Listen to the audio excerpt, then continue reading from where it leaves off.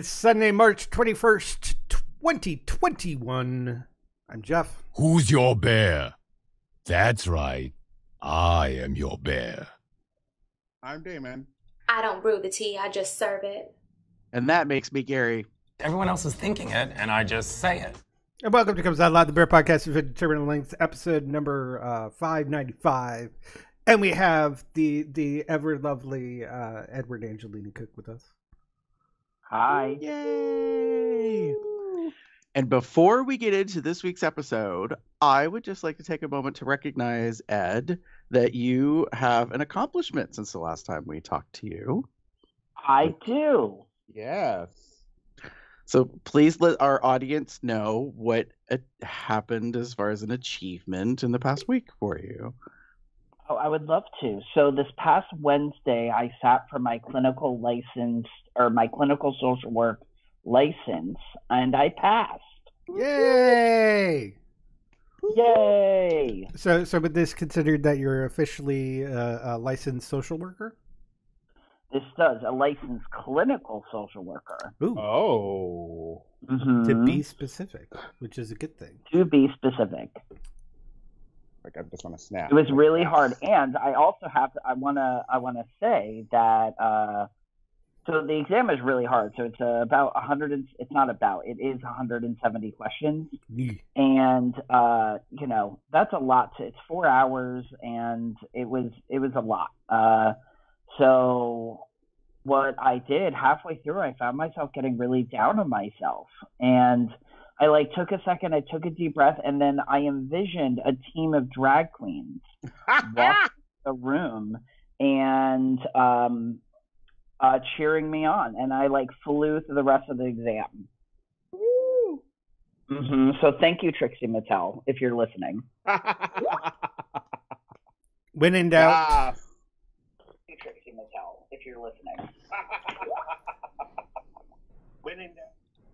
When in doubt, make sure your sound is on when you're putting the stream on your second screen. My apologies. Any Now case, the stream is working. no, the stream is fine. It's just I forgot to press another button. I'm getting thrown off by all the shenanigans that's been going on this morning. Anyways, moving on. So we're here for another Landscape of Relationship show. Yes. Welcome to part 5 of an ongoing series. Wait, 5. That's better. 10. 5. We're 595, and this is part 5. So there's we've got at least 3 5s in there. Yes. Lots of numbers. Which means that it's funny. Because funny things come in 3s and 5s. Okay. Oh, okay. Heard that before. It's a theater thing. Comedy comes in 3s. Improv. Okay, anyway. Continue. So, Ed, we have not had you on for the Landscape of Relationships series since May, actually, of last year. But we had discussed back when we very first started this, the idea was that we were going to do a topic or two, and now it's continued on and it's expanding. So we're excited to talk again with you about something that can be highly beneficial to our audience. And this time we're talking about trust, which Damon does not have much of at the moment, given the experiences this morning. Right. Ain't no lie. Ain't no lie there. No lies detected. Go ahead. So it really are. It's whatever. Yeah.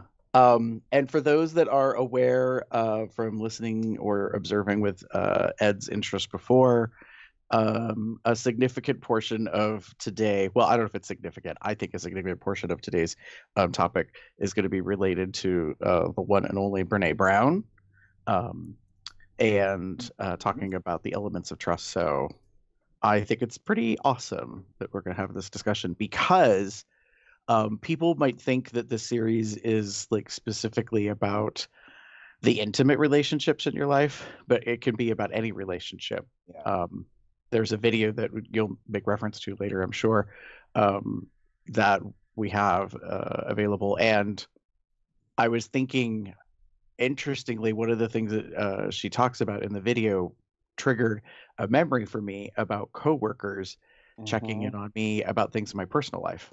And I was like, oh, very interesting. So, yeah. That being said, so Ed, what do you want to tell us about trust? Cool. So I think trust is really interesting.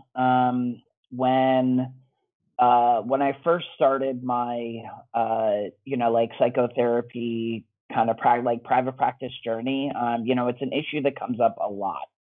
And a way that I use to frame it with people is have we talked about emotional banking?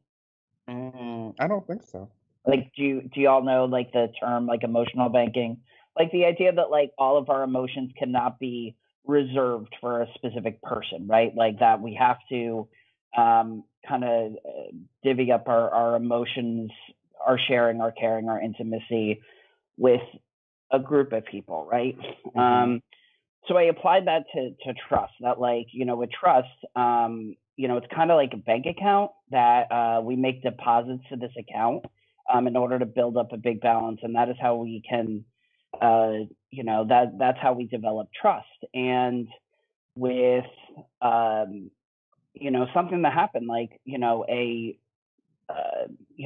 something that happens could deplete your entire balance, and that happens. So the journey towards rebuilding trust are these little small deposits, right?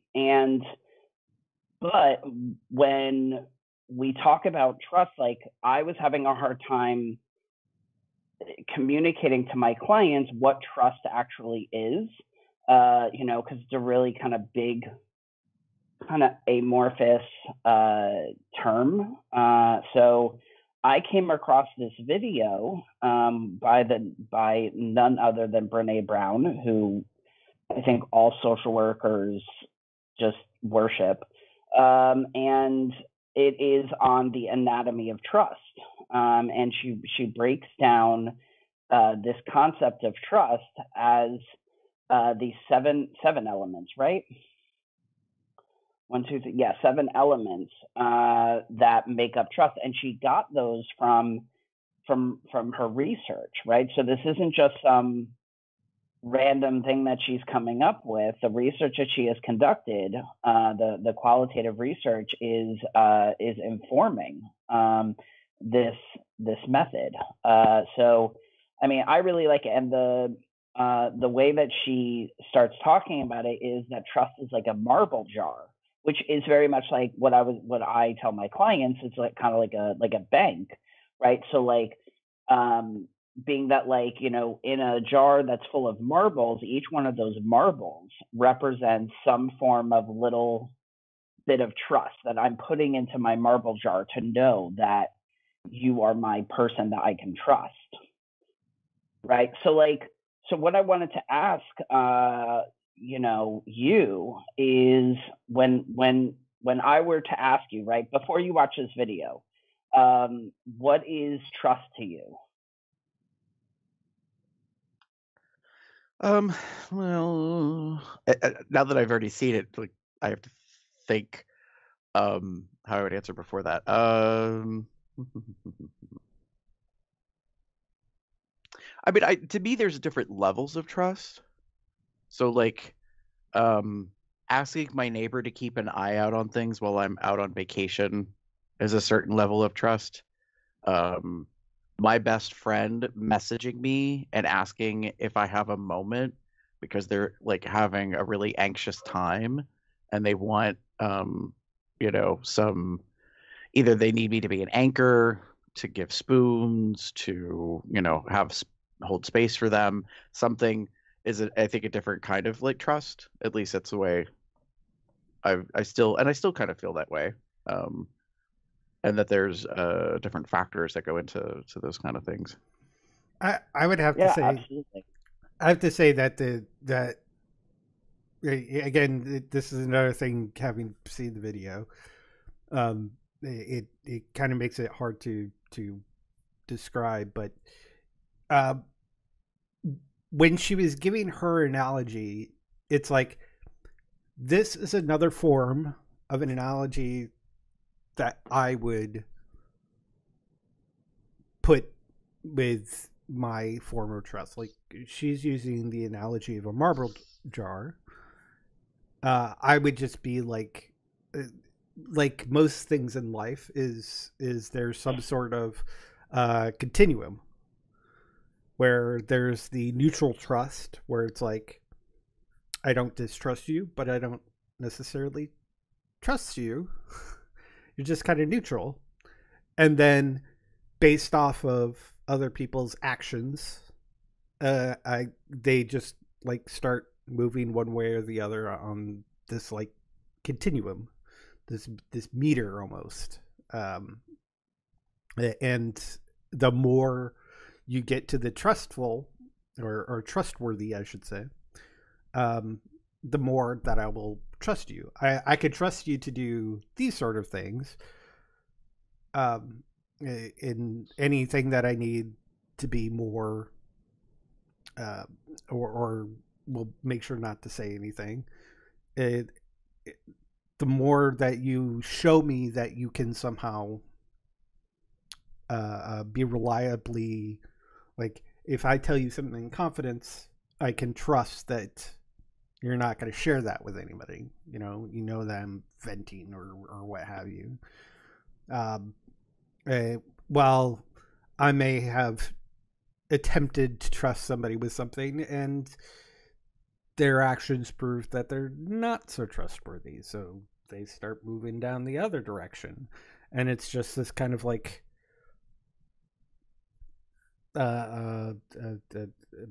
sliding scale.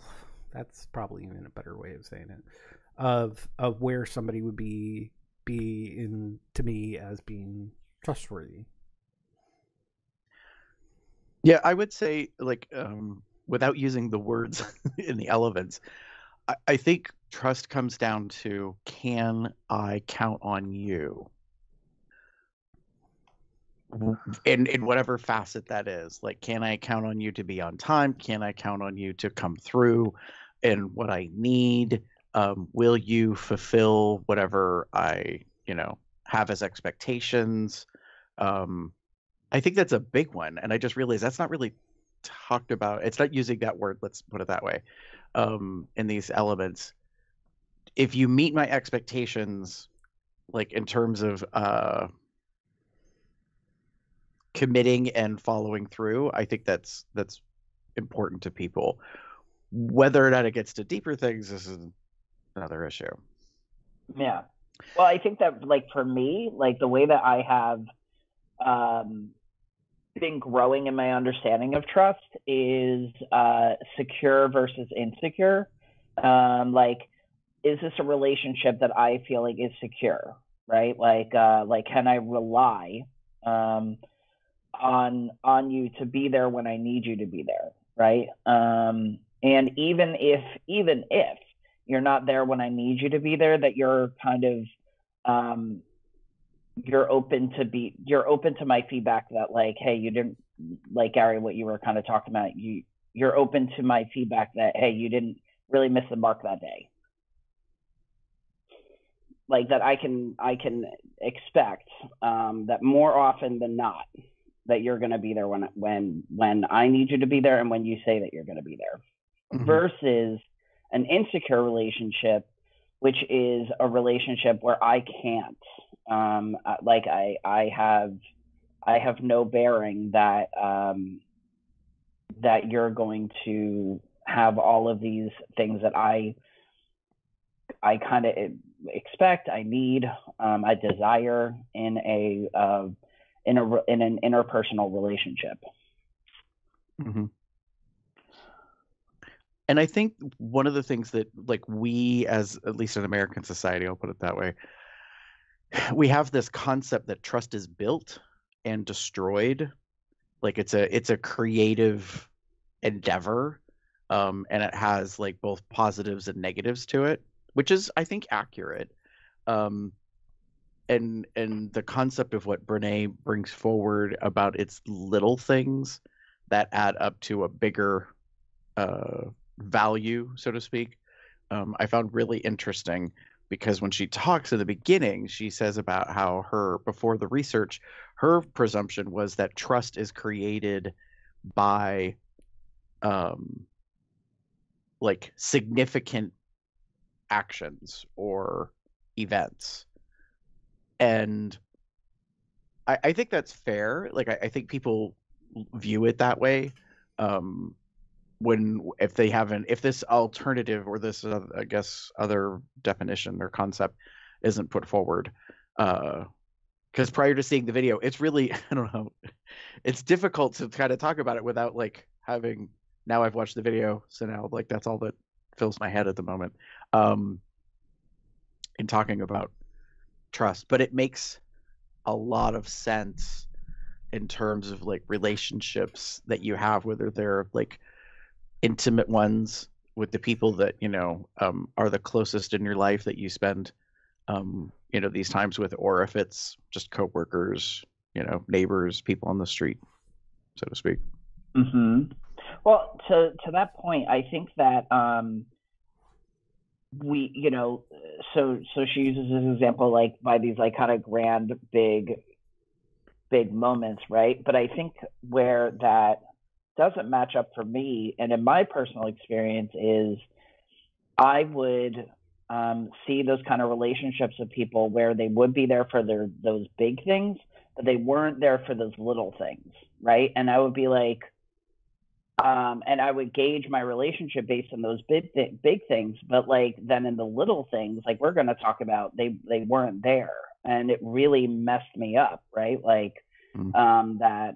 Can I trust you? Like, can I not trust you? Is this a secure relationship? Is this not a secure relationship? And that's why I really fall back on kind of this acronym that we're going to talk about, because we at times like we have to like evaluate our relationships in the marble jars, right? Like on the day-to-day basis or whatever, are you there? Because I think you bring up an excellent point, and this isn't part of the elements. I mean, it's there, but it's not. I think trust is about safety, or feeling safe. Like hang on. It's in here somewhere. It's not one of the acronyms. I think it's about vulnerability. Do you feel safe being vulnerable with whatever? And you bring up an excellent point that I've seen happen sometimes with people I hold close to me, or in a certain circle. They may not be in the closest circle. They might be like a ring or two out, as far as like interactions and the things that we do, how well we know each other. But one thing that always surprises me is individuals that come to me and they're like upset about the actions of another person they consider a friend, and then I kind of quiz them, not to really like poke at them, but I'm trying to determine like what foundational items did you use to create this friendship? Like how did you establish that this is a friendship? Is this just somebody that you hang out with?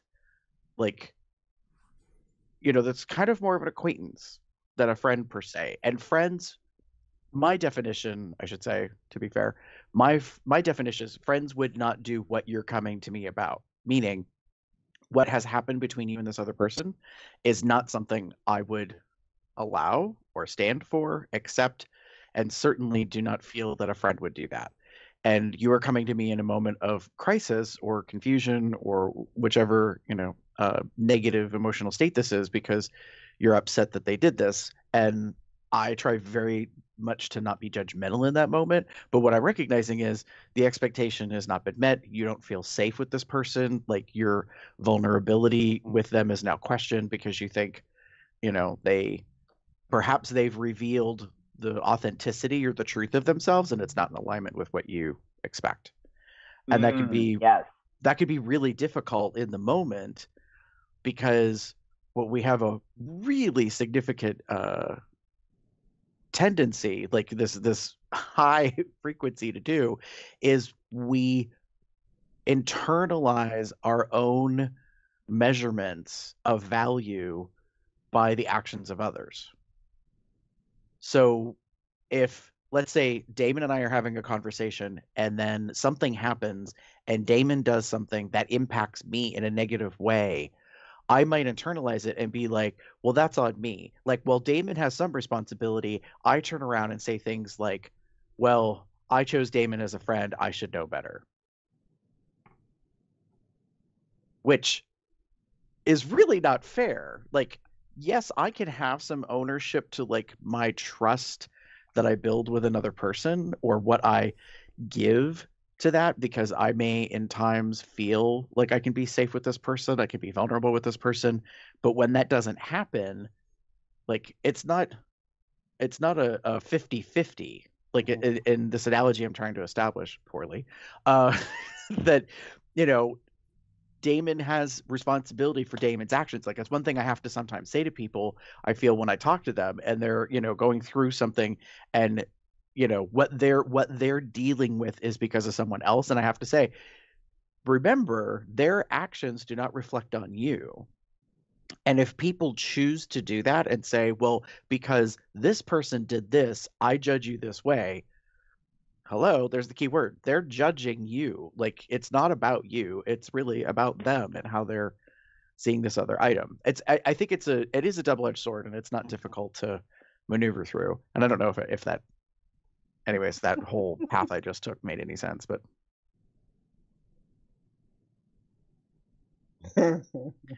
I was here for it. Well, you got real quiet, and I was like, okay, I lost everybody. Great. All right. So, Damon, what is like, when you think about trust, what is, like, you know, before you watch this video, what do you look at trust as? Before I watched the video, oh God, I will admit that was a really good video, but trust is, to me, she kind of mentioned it, but like I agree with like the vulnerability thing, is like I'm opening myself up to you, to you, and I am essentially trusting you with that information to not hurt me, if that makes sense. Yeah. Right? Or not use that information against me. Yeah. You know, like the video really helped, and I was like, oh shit, like girl was on point with stuff. But it was a lot of, as someone who has had their trust broken with someone for one reason or another, it made a lot of sense. And one of the things that I know made the most sense was when she mentioned the vulnerability part, because that was just like the, like, you know, icing on the cake. I'm trusting you with something, either my life in general, or just my status, or information, or something that I am giving to you to not necessarily use against me,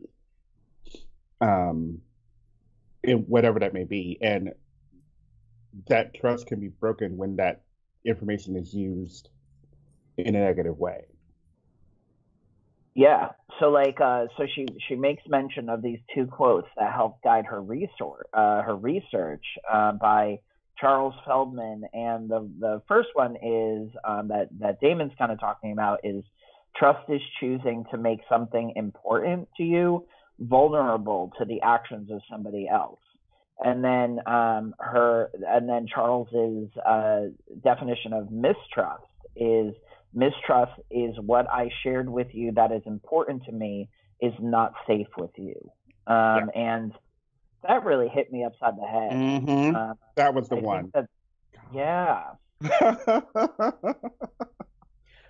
Well, and I think that's key, because, you know, what Feldman is pointing out is like it's a two-way street. Like, you know, it goes in both directions. It's like communication. You can't have communication if only one person's doing all the talking and one person's doing all the listening. That's not really, I mean, it is communication, but it's not effective. And you know, I need to footnote that, like, if the context of the moment is for someone to talk and for someone to listen, like to hold space, that's totally different. I'm just saying, like, in generalities, you know, when you give of yourself to another, there's trust in that they're going to respect what you're giving.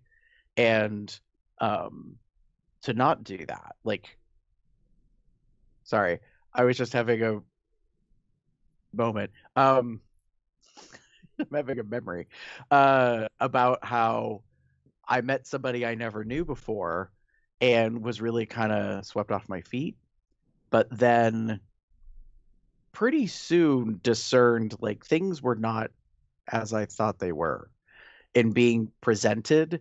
And it was a real struggle because there was a part of me that was like, wow, I really like, I've not felt this, you know, if ever, like being the focus of attention and, you know, really drawn into the charisma of this person. That said, a lot of things started slowly like not making sense. And my gut was basically giving me this, you know, my spidey sense, whatever you want to say. Like something was telling me like things are not quite what they seem, or there's a lot more to the story. And then as time went on, and we didn't really communicate with each other, and I was like, okay, I can't. And I was like, okay, I don't know if you lied to me. I don't know what the whole story is, but I'm not into this. And so I chose to just like kind of disappear and ghost out. This person notably has like attempted at least once to get in touch with me, and I'm like, girl, I can't. Like, and I haven't even told them, and I realize it's very disrespectful, but it's kind of like I feel like you disrespected me. Like, I don't think you were being authentic and honest with me. And maybe what you were saying is truth, and it's like, you know, like a fucking like 30-layer crepe cake, girl. I don't know if I have time to like delve into all of that and understand how complex this thing is. It's not for me. Yeah. Thanks, but no thanks. And it is a little tricky because I have discovered a sizable number of people are affiliated with this individual, and I'm like, okay, I brace myself a little bit because I feel vulnerable about my experience, and I don't want to shade or paint other people who are affiliated with this individual. Like, I don't want to project onto them or judge them because they have a connection with this person, because I don't know if this is really just a me experience or if others are being duped, if they have the same feel, you know what I mean? Like, it's like, ooh, that's kind of touchy in a way. So, and I'm also not a person who goes about and airs all my business, like, also that. You know, so yeah, girl, I mean, we know, Gary, we know. Well, I mean that's the thing is, like, even though some of these people I have, you know, I have confidant in, like, you know, in certain respects, I don't know if I would. I just know right now I don't feel comfortable in talking to them, being like, hey, you and I know this mutual person, and I like am very wary of them. But I don't like them, mama. No, but I don't like them, mama. But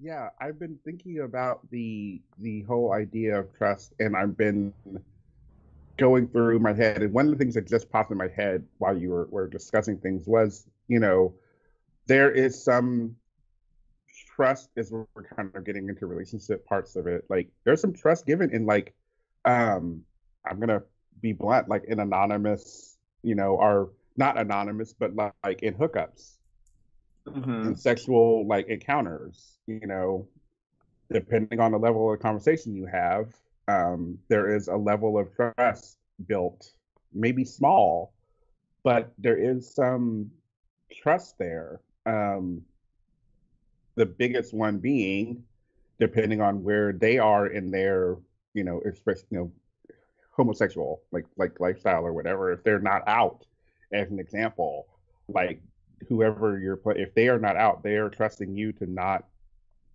spread their secret, as it were. Or if it's a random encounter in a bar, dark room of a bar, like maybe there might be a certain level, small it may be, but a certain level of trust in regards to like, you're not going to go out and tell my business, with everyone there. So, David, I think you're really, really like on the nerve or the pulse of like MSM, like aspects about trust. So like Din in the live chat was like saying, this is a hard one. I know the gays are shaking, meaning the topic. And I, had said, shaking because they don't trust others. And they were like, yes. And I think this is key. Like foundationally, we as an LGBTQIA plus community struggle with trust because we develop, we grow, we evolve as just persons. And the thing is that we most likely, or at least up until I will say the change of the millennia, felt predominantly like we couldn't trust others because of the experiences society was giving us, at least as far as America goes.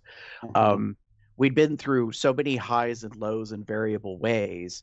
And now that we're 21 years past the change of the century, or good God. Anyways, time is troubling.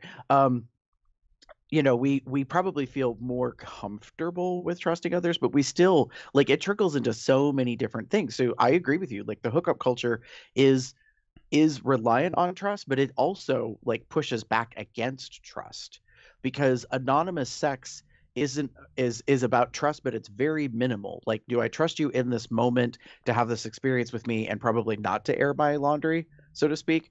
But at the same time, like it's very controlling. It's like, I don't have trust of establishing a relationship with a person. I only want to have this limited intimacy with you. So let's get the 7 minutes out of the way. Thank you very much. So I could get my like hormonal endorphin rush and move on with my life. And I can see where that would be a struggle for some folks. Like, even I will come clean about this. That's a horrible reference. Sorry. I will speak truth to the fact that, like, a couple years ago, there was a person who I think is originally from this area, kind of traveled back and forth. And when they were in town, they would, want to hook up. But what I realized is, like, the hookup wasn't just a hookup. Like, they were wanting to spend some time together. Like, they were not like the wham bam, thank you, and I'm gone.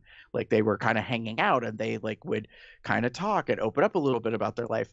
And I was struggling with it because I was like, okay, listen, the reason you were here was like for some DNA instruction. That's it. Like, just because you're sitting on my couch does not mean this is a therapy session.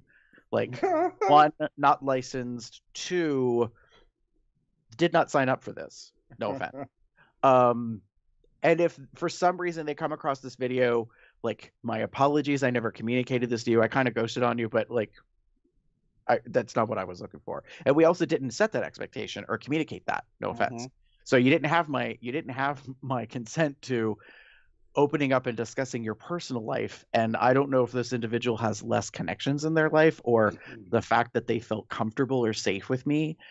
Maybe it was hormones. Like, afterwards they were in this great afterglow, so they just, like, kind of wanted to talk about things. I don't know. But I use this as an example of like how intriguing it is, like how fine line, like, I guess, a tightrope intimacy can be with another person when it comes to trust, especially in the context of the example I gave. It was meant to not be like this bonding moment, so to speak. That was not the intention of it. It was like, you're coming over and I'm going to get you off, and we're both going to be happy, and you're going to leave. That's how simple that is. But that's not always how people view things. And it kind of goes back to the whole communication item. What are we saying or not saying to each other? What are we, setting as the parameters, or what are the elements? The first one, boundaries.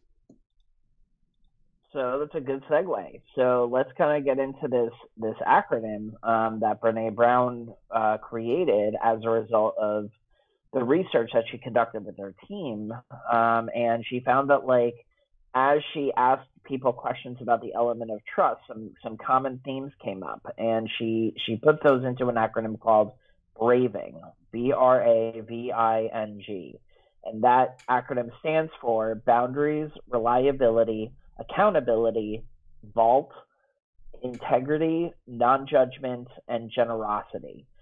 So, you know, we've talked about the concept of boundaries in, I think, like the third or the second landscape of relationships podcast, but like, or, you know, episode, but it was like the concept of boundaries. I think like when we talk about like expectations and agreements, right, those are all kind of wrapped up in the boundaries that we set with others.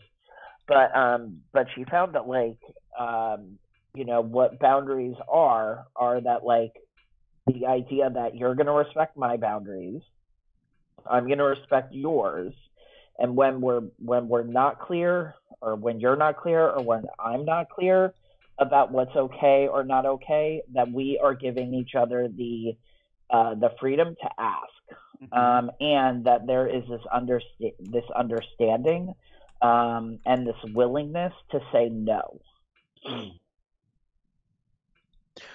Right, because I mean, Damon, I don't know if you and I were both kind of on the same page. Like immediately I was thinking about BDSM, kink, leather culture, like, and consent really comes down to this. Like, if you don't discuss these things in advance, bad things can happen, or not so great outcomes, I should say. Yeah. Agreed. That was kind of where I was going at. You know, boundaries are very important, especially in like dynamics where you are. Well, let's just call it what it is. Like a dom sub BDSM type like kink relationship, there is essentially a sub, or the sub is essentially relinquishing their trust to the dom, and they are trusting that the dom will take care of them within a set of boundaries that have been predetermined depending on the scene or the long-term relationship. Like there is generally that big part of that is like setting the rules and following a protocol, and then if something is a problem or something is an issue, like you talk about it, because that's how the relationship, no matter either if it's a short thing or a long-term thing, is set. You can't go out. You should not go outside of those boundaries unless you have been given permission to do so.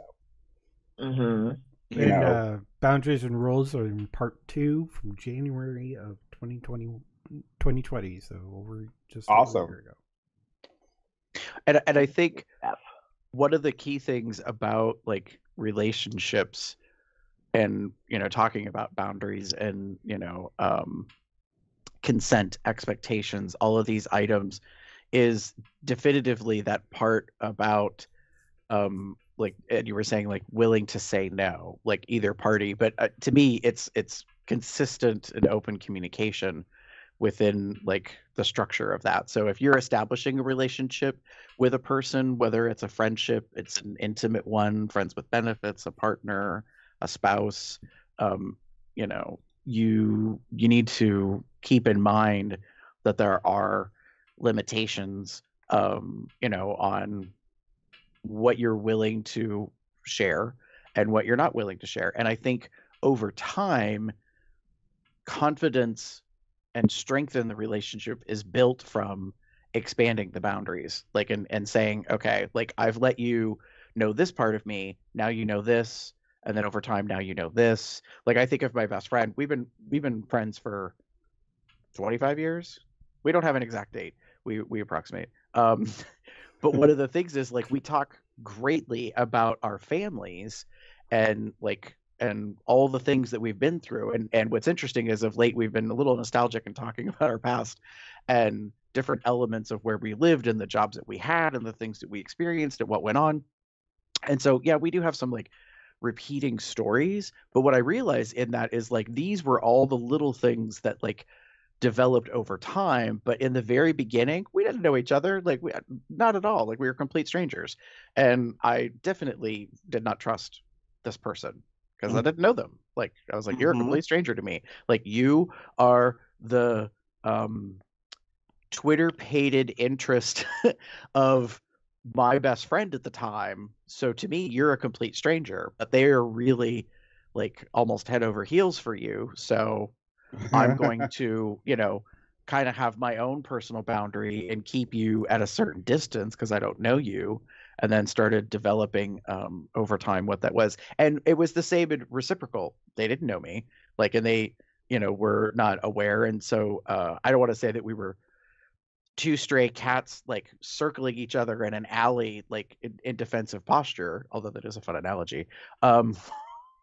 We, just kind of didn't know each other. But over time, we developed and we grew, and we ended up establishing some really interesting bonds through shared experiences. But we kept changing that over time. I keep thinking of like concentric circles. That's why I'm doing this thing with my hands.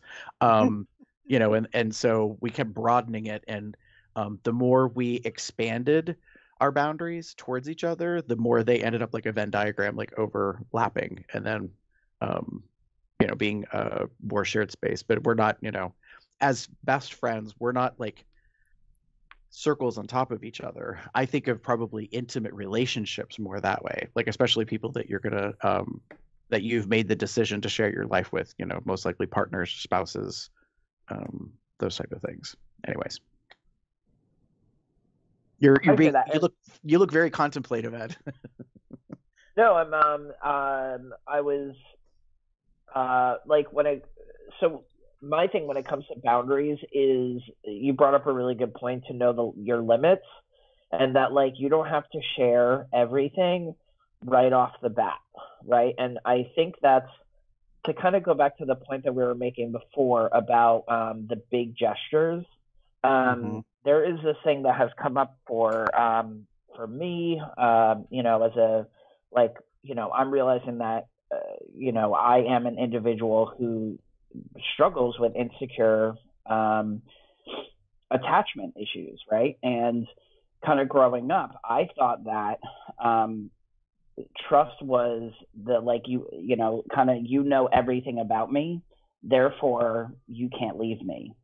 And then so like for me it was like that big grand gesture, like I'm letting you in on everything, right? And that isn't trust, and that's kind of what I'm finding, and that like it takes time, and that like I think we talked about it. There's this relationship therapist, David Schnarch, and he talks about intimacy as like intimacy is you knowing who you are and letting somebody else in on the secret. But like we can't have like intimate relationships with literally strangers, right? Like that gets developed over time. Yeah. So the next concept, so reliability, I think this is kind of like an expanded upon version of boundaries. It's like a result of boundaries. So that's saying that like you're gonna like, so you are going to do what you say you're going to do, and we can do this, and we'll get to this, but like the idea of trust isn't just with romantic relationships or it's we establish these kind of concepts with every single relationship that we hold in our life, work relationships, friends, things like that. So, she talks about with work that, reliability means like staying aware of your competencies and limitations so that you don't overpromise something and that you're able to deliver on what you say that you're going to be able to deliver on. And reliability is also a research concept in that, like, what we're measuring, we are aware that everything that we are talking about is what we're talking about. So, like, it's a reliable measure. So, I think what's interesting about reliability is I think the delivery, like can you or can you not be counted on for that, that meeting that expectation, I guess.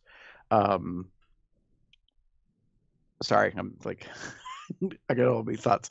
I mean, I think the first part of the definition is the key thing. You do what you say you'll do. And it comes in many different forms, like I think about like in terms of like, the podcast, for instance, we're here at the time that we say we're going to be here. So, folks can, what? Do we have something to say? I think he no, does. That's all. He said we'll be here at the time we said we're going to be here. And I'm like, well, did we say we... Go ahead. Listen, Mr. Passive Aggressive. So what I'm saying is, to the broader audience, we are reliable to be here on time. I was not getting into our business as hosts about whether or not we're here for pre-show on time, which is, I think, what you're getting at. So that being said. Whack that head. First of all. Girl. But literally just the example that I just had. Like we just talked about it this morning as I just scarfed out my breakfast like an hour later. Yeah, reliability. Like I'm gonna use it. I don't care. Like it's a big thing for me. But this was the perfect example. Like I was given an estimate and it went past that. And more so, there's all the other issues that happened with it. And I understand why it happened. Like as I've, dealt with this before, I understood it, but it makes me less, I'm probably not going to use them, again for a little while. I'm probably going to move on for a little bit and try something else and see if something else happens. For all I know, I might do something anyway. But the reliability at work is a big thing. It's not one of the core values. It used to be one of the core values of the company that I work for. But it is something, especially at work, that you want. You want someone to be reliable. And in like personal relationships, friendships, intimate, what have you, reliability is kind of really important, because if someone is flaky, if someone's not going to like own up to their expectations, or they put too much on their plate, and that happens, and we all know we've been there, too many spoons, what have you, we don't have enough time, we try to do everything that we can, but we can't. It happens, but when it happens more often, then I think that person needs to take some personal evaluation and realize what they can and can't do. Mm-hmm. A perfect example that I have is we have a friend. Well, he's more acquaintance of mine, but he's a friend of my friend, and he is notoriously never on time. Like to the point where it's a joke. You say it's supposed to happen at 6, but you tell them 5 because they're not gonna, so that they'll get there at the actual time they're supposed to get there. That person. You've all had that person in their life. And it's just that person is not reliable, and that. But why do you keep why do you keep opening your trust to him? Like my friend in particular, like the big thing was we were planning a big trip, and they were going to be the one the friend of the friend was going to be the one who was driving. So we had this total expectation it was going to be a long-term, drive, like 6 to 8 hours. And the whole idea was to get there like in a day. Like we were going to leave at like early in the morning and then drive the whole way, make stops along the way for lunch, dinner, whatever. But the whole point was to get there where we need to get there in time. And we're sitting there at his place like 2 hours late, 3 hours late, 4 hours later. and he's still not there. And it's just like, so it throws everything off, and we end up leaving later, much later than we planned on. And because of everything that happened, we ended up having to get a hotel, like not all the way there. We weren't even all the way there because of the fact that this person chose to take their time and do whatever they were doing. I don't even know. And it was kind of like, why would you even do that? So, right, and what you're describing, Damon, I think is really important. Like, there was an expectation. I don't know if I want to say general or presumed, like, that there would be a timeliness to this, this experience, this moment, and it kind of didn't work out. So, and I think that's like, I mean, I own this for me, in my experience, reliability is a key thing that makes me very wary of other people, because I feel like probably more often than not I've needed help, and not since I really kind of probably became like a post-education adult do I ask, because I just think I've constantly like was expecting other people to deliver, and it's not happening. Do you know what I mean? Like, it's not coming through. They're not showing up for me, which is understandable. I don't think it's necessarily fair. Because looking back on it, I'm like, well, was I telling them, and setting that expectation and going through those things, or did I just take it for granted, which is what a lot of my young adult life was. I just presumed nonstop that my experiences were your experiences. The way I was raised is the way you were raised, like in terms of like faith and values and all these things. So I didn't understand. It's like, why can't you fill in the blank?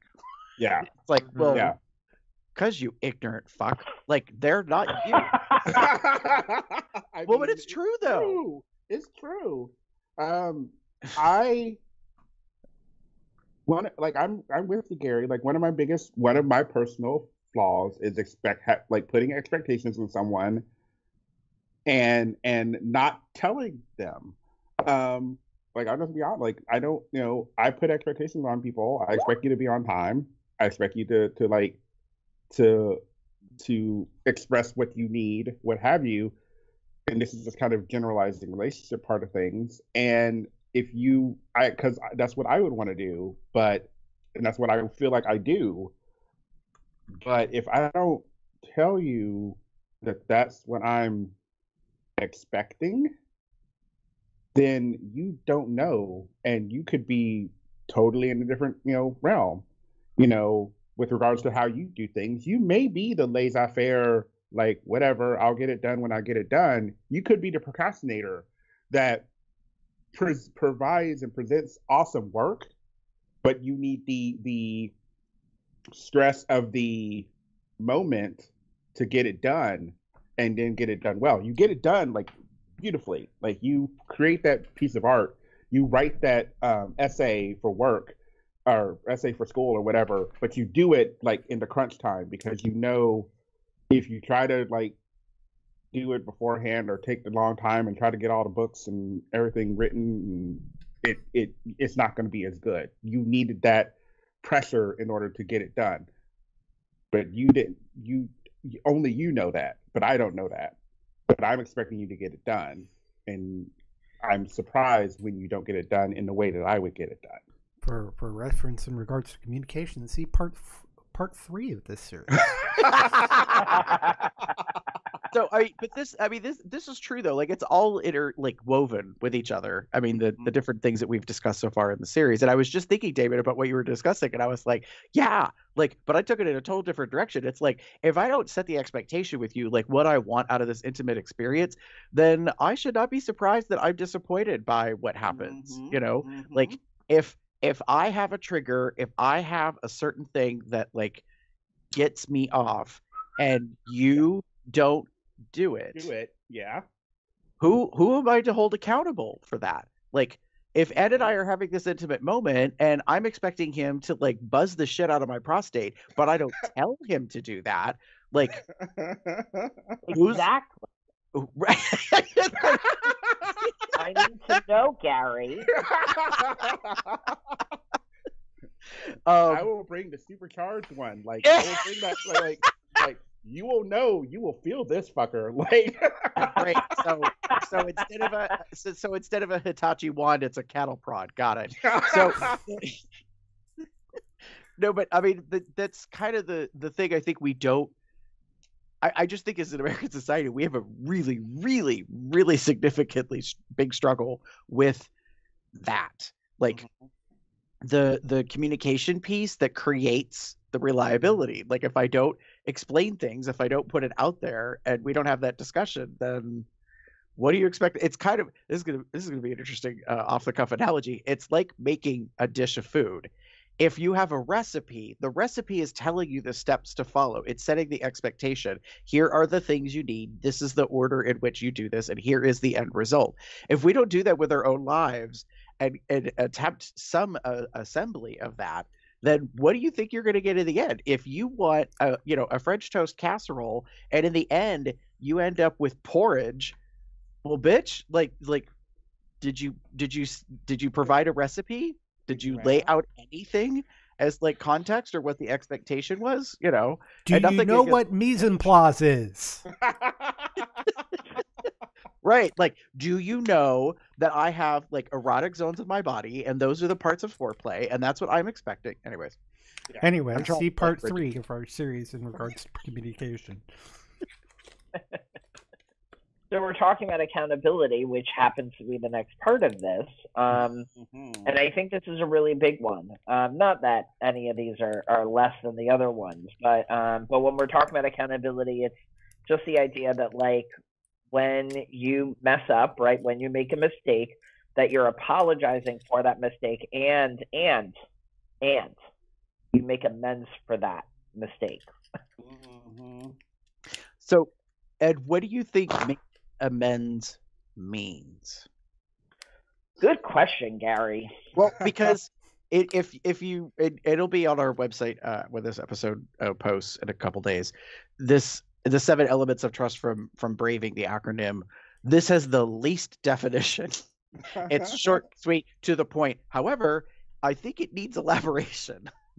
Yeah, so maybe we can put this on the list for future landscape of relationship. But like, I think that apologies and forgiveness would be a really good topic. So when we're talking about apologies, right? Well, first, when we're talking about mistakes are going to happen, right? Like that is inevitable. That's going to happen. But what we do in response to that mistake is really critical to the relationship. So, you know, a lot of times we hear, "Oh, I'm sorry," right? That's not it, kid. You know, like, you know, just saying I'm sorry isn't, it's not going to work in a lot of situations, right? So an apology is, and, you know, like I said, so we can go into a whole nother thing with this, but it's basically acknowledging the damage that occurred to that person and understanding the role that you played in it and acknowledging what you want to do in order to correct that wrong, right? And being reliable in that. So doing what you say you're going to do. So like if, you know, say, I don't know, I can't come up with an example off the top of my head, but like, you know, say, Gary, I hurt you. You know, I didn't hit your prostate, right? And you really wanted me to hit your prostate when we're having that intimate moment. And you tell me like, hey, you messed up. You know, this moment was not great because you didn't do that. So that's why I would say, hey, you know, I'm really sorry. You know, I recognize that that's really important to you. You know, I want to make this up to you because you are important to me. So I will make an amends to make sure that I'm paying attention or giving extra care to your prostate moving forward. And doing what I say that I'm gonna, you know, and then that way that can help make amends to the situation. Yeah. I think. Go ahead, Damon. I can't remember the quote, but there's something about like an apology without action is oh, I can't remember the end of it. Oh, it's dust in the mouth. Yeah. Yeah. Like it's nothing. It's just sand in the mouth. That's it. Yeah, yeah. So that's kind of what I see here with this accountability aspect of things is like, yeah, I can say I'm sorry till I'm red in the face, you know, and I can apologize every time I do something wrong to you. But if I don't follow up that apology with like actions or actually changing the behavior, then it wasn't really an apology to begin with, was it? Well, that's why. So, like, I went online to see if I could find that quote, but instead I'm finding all these other really impactful quotes. So, for instance, an apology without change is just manipulation. Yeah, that's the other one I remember. Yeah, and I'm like, mm-hmm. Wow, Mm-hmm. like, or a version of that is an apology without changed behavior is just manipulation. I mean, they're all kind of coming back around to saying the same things. Like, you can apologize over and over, but if your actions don't change, the words become meaningless. Mm-hmm. Actions speak louder than words. Sorry means nothing without any change. Yeah, like, so I think that's what making amends is meaning. You can ask for forgiveness, which is theoretically what an apology is. But you have to be able to deliver on that to obtain it. And I think that's the thing that we as Americans are pretty quippy. Like, we love a turn of phrase. We like saying a certain thing. But these quotes that I was just going over are about, like, you need to be able to back it up. Like, you can't just say to somebody, I'm sorry that I fill in the blank, you know.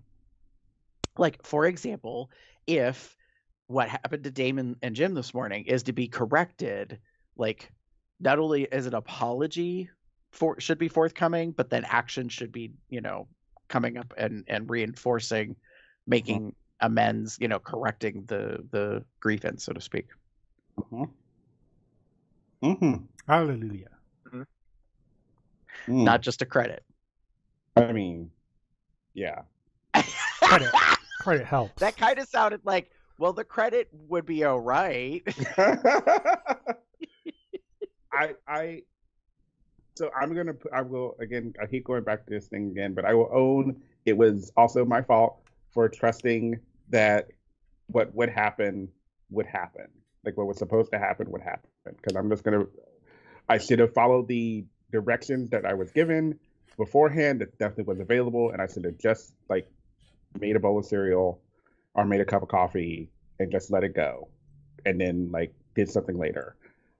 But when, you know, it was on me, I will admit, to, like, getting the little notification and thinking, oh, well, everything will be fine now because everything is supposedly working. Well, yeah. And that's also another key piece of, you know, accountability.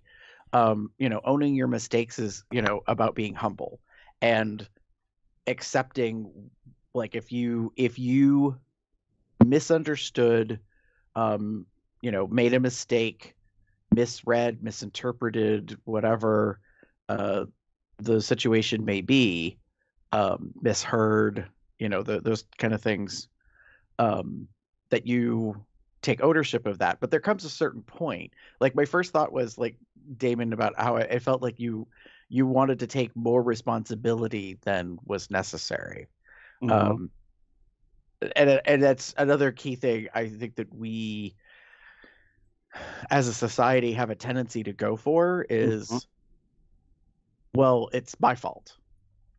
And I think one of the things that I find, I don't want to express this across the community, but I think one of the reasons why I look to certain people and put them a little bit on a pedestal, like, which is, you know, measured, is because they have a strong personality, and more often than not, the lesson they're kind of giving us is, hold up, baby, like, you do not have to apologize for things that were not in your control. Like, you are not responsible for things that are beyond you. So, like, while you may have ownership of being in a bad relationship, you did not do things to get physically beaten. You did not do things to create the financial like strife that you're facing, whatever the circumstance is. And I think that we look towards those people because they kind of talk clearly, like they make sense of the moment and kind of make the fog go away of whatever the situation is, and simply say, like, no, hold up, like while you may have ownership of making some choices, what happens to you is not necessarily your doing. Like, while you could put yourself in an environment, in a circumstance, in a moment, in a situation, you could have responsibility over that, but other people's actions impacting your life is their responsibility. Like, they have ownership over that. And I think that we as a society have a tendency to take on ownership that isn't really ours. Like you hurt me and I'm responsible for that. No, bitch, they hurt you. Like, you're not responsible for their actions of hurting you.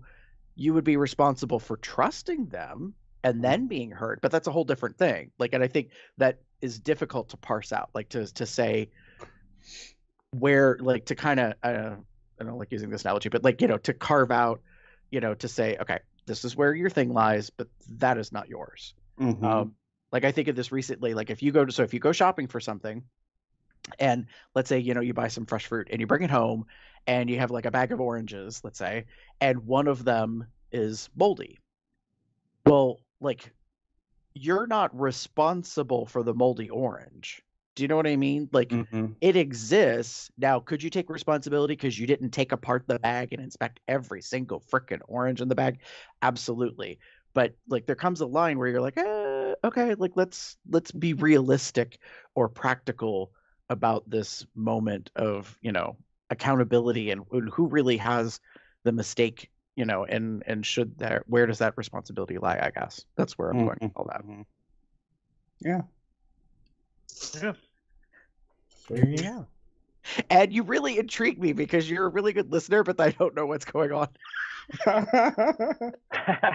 no, I mean, I'm thinking about like a recent example where I've had to take stock of a lot of the relationships in my life, and as far as accountability goes, you know, I had a situation where a friend really made a really big mistake, and he apologized, kind of, and kind of blamed me for for his mistake. And because I was in a state where I wanted just things to go back to the way that they were, I was willing to accept his half apology and just say, it's okay. You know, I don't care. And then, you know, afterwards, you know, I said, hey, well, you know, listen, I need these things to change, right? Like, you know, I will accept your apology, but I need these things, right? Like, you know, there has to be some things that change, and nothing changed. And I found myself feeling really unstable, very insecure, very, you know, mistrustful of this relationship. And like, because I was like, but like, there's this laundry list of these things that I would consider, you know, marbles in the trust jar. I was like, I can't, like, you know, how can I end this relationship with somebody? But it went back to the idea that like the accountability was not there, and the fact that like there was not an apology, and to your point, like, I was assuming responsibility for something that was not my responsibility. And eventually I had to say, listen, I love you, but I can't do this anymore. And that came with some consequences, right? Like, I feel like that's had some consequences on surrounding relationships. But I need to take care of me. And it's been difficult. You're here. I would also say this. Oh, it just went out of my head. It was responding to what you were just saying, Ed. So I think that accountability, holding people accountable for their actions is a piece of this. Like you can own your own mistakes and apologize and make amends, but I guess I want to put this little caveat in there. Not everyone is aware of what they've done. So if someone has done something and you feel it deserves an apology, you may have to tell them, because I don't know how else to explain it. They may be oblivious or ignorant or unaware. Like they may be, and I really don't like saying it this way, they may be so self-absorbed, like that they're just like they're in their own insulated bubble that they have no idea how that impacts others. Yeah. And until someone points it out or draws attention to it or has a discussion or labels it, names it, whatever, describes it, they may not realize that that's a thing and how it's impacting others. And therefore, they have an ability or they have a moment to apologize and then make amends. So I think of it this way. If you don't tell someone that they consistently talk over you, and you never feel like you can get a word in edgewise, and this is not about my co-host, then but if you don't have that discussion with them, that every time you're around them, they suck all the air out of the room or whatever, like how that impacts you, they may not know. And I think that's one of the things that we have a huge tendency, at least in America, is like I think a significant amount of people avoid confrontation. Mm-hmm. And so to avoid confrontation, to avoid a scuffle, a fight, whether it be verbal or physical or whatever, we just kind of scoot around. Like we just try to be like water, and we just try to find a way to get past whatever the thing is when we're not really addressing it. And the problem with that is there are times when that makes sense, especially if it's an infrequent or once in a whatever. But when it keeps recurring, you're not doing any service to yourself or to others, especially the other person, when they may not realize how they're behaving. So I think about in the context of coworkers and team members, in the moment, I'm aware that there's a person as an employee that has exhibited these behaviors, and it appears there's a group of people that are all in consensus about the way this individual is behaving. And what I just realized is, but no one's talking to this person. No one's addressing it and saying to them, no offense, this is how this is how you have come across as an individual. No one's discussing that. And I think it's because it's a difficult conversation. It takes a significant amount of adulting, quote unquote, personal ownership and being comfortable enough in your own skin to engage in such a conversation with another person.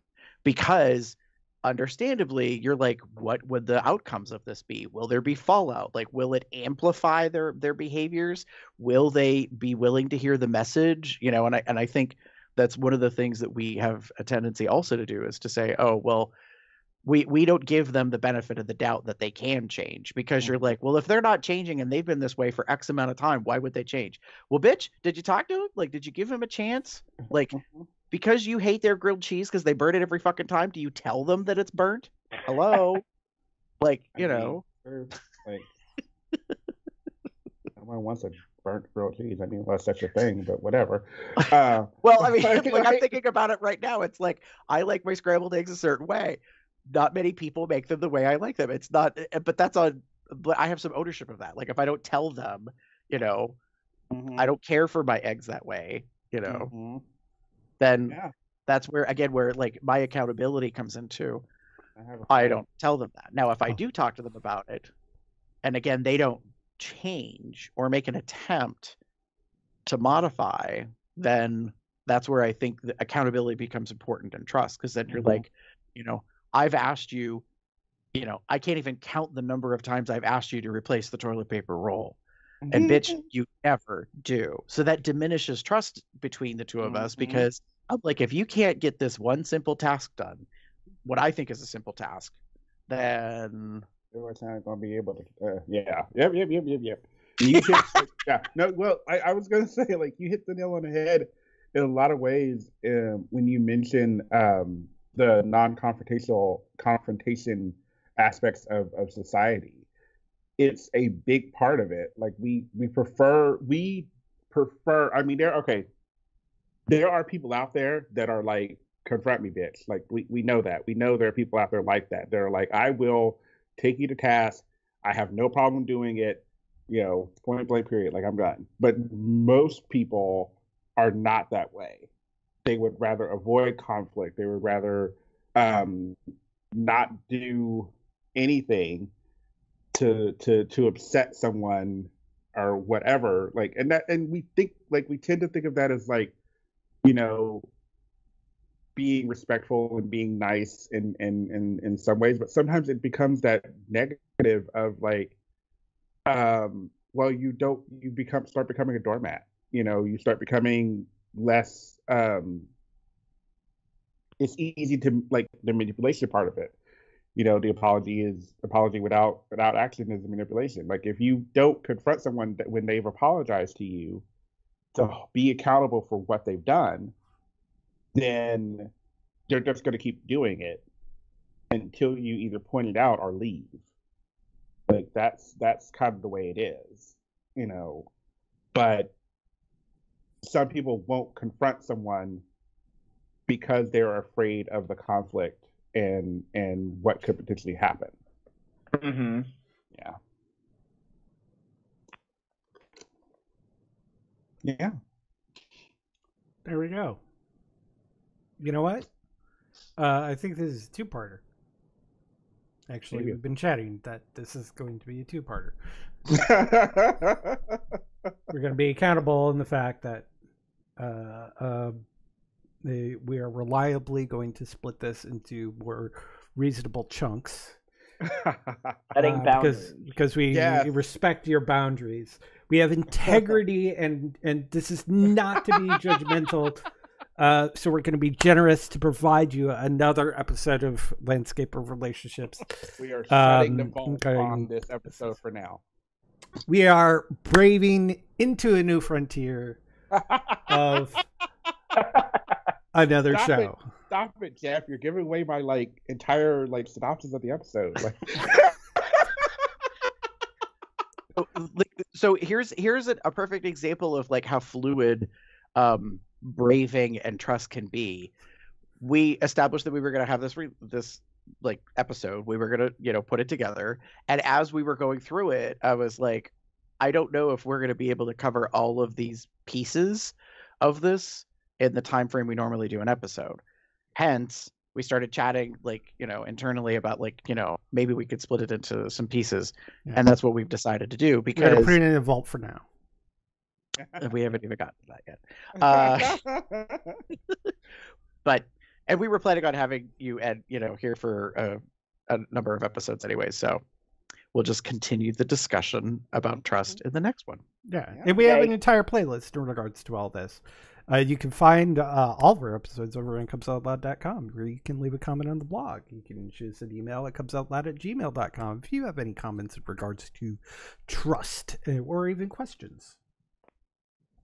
We welcome your questions. If you want to, you can give us a jingle at our phone number at 361-COL-TALK. That's 361-265-8255. You can follow us on various social media outlets, including Facebook, Tumblr, Twitter, and YouTube, or even just chat with us directly over on Telegram at tinyurl.com/telegram-col. You can find out when we're planning to record these things and what topics we're showing over at our calendar at tinyurl.com/calendar-col. You can get various accoutrements such as version 1, a version 3, even version 2 Comes Out Loud logo shirts. None of us have version 2 on right now, but it's there. As well as many other things over on Zazzle, zazzle.com/comesOutLoud. Become a patron, get the VODs and audio versions of these shows over on patreon.com/CubsOutLoud. If you want to send us some cash to help us improve this. And hey, guess what's coming up in a month? hosting renewal, which is a big chunk of money, but it's for every 2 years, so that's why it's a big chunk of money. That's, you can send us some cash at paypal.me/cubsoutloud.